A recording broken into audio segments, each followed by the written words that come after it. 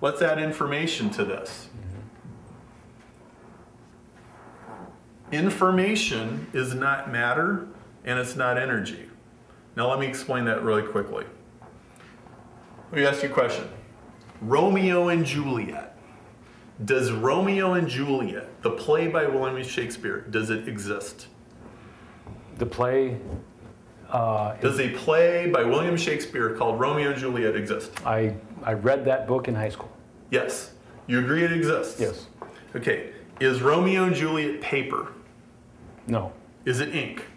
No. Would you agree there's copies of Romeo and Juliet on people's hard drives? Yes. Is it a magnet? No. Okay. Are there copies of Romeo and Juliet passing through fiber optic cables? Well, sure. Is it light?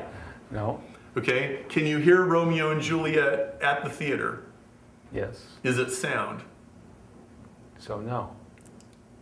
You can see it. Is it light? It is conveyed to me through light. Right. But it is not light. It's a pattern. Right. It is a specific pattern. And you could write a computer program that looks at a pattern and goes, is this Romeo and Juliet? And it would go yes or no, right? Right.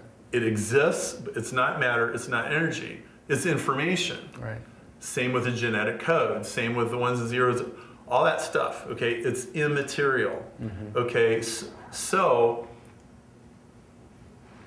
information is immaterial rules imposed on material things. Imposed in order to be communicated and stored and captured, conveyed, transmitted, right? Okay, so we talked about DNA and we backed up and we found at some point we have to have an immaterial conscious being setting this in motion. Okay? Now, matter, energy, space, and time are all bottom up. Start a big bang, it expands, and it all just happens from there. Right. Okay? But information is top down. It starts from will and consciousness.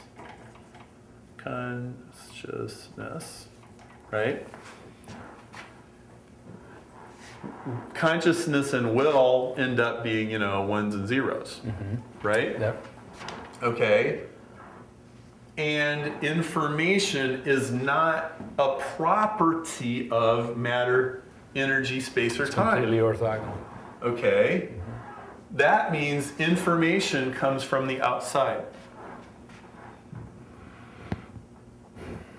Comes from the, why can't it be one more characteristic inside the circle? Well, we have things inside the circle, but we required a singularity, or unless there's an unknown laws of physics, which nobody's found. I'm hypothesizing there's not an unknown laws of physics, that DNA is a consciously created thing. Okay, so yeah, we have living things, which are made of matter, energy, and space and time, but they have information which came from the outside. Now, right now, you've created some information. Yeah. And you're inside of this circle. Right. So you can create information inside of this circle, is that true? Yeah. Conscious beings can. Conscious beings can. Right. Right. And where do conscious beings come from? Okay. Other conscious beings. Right. So at some point you have to draw a line and have a conscious being outside. Yeah. So, conscious, infinite, immaterial, boundless. Getting close to the description of God.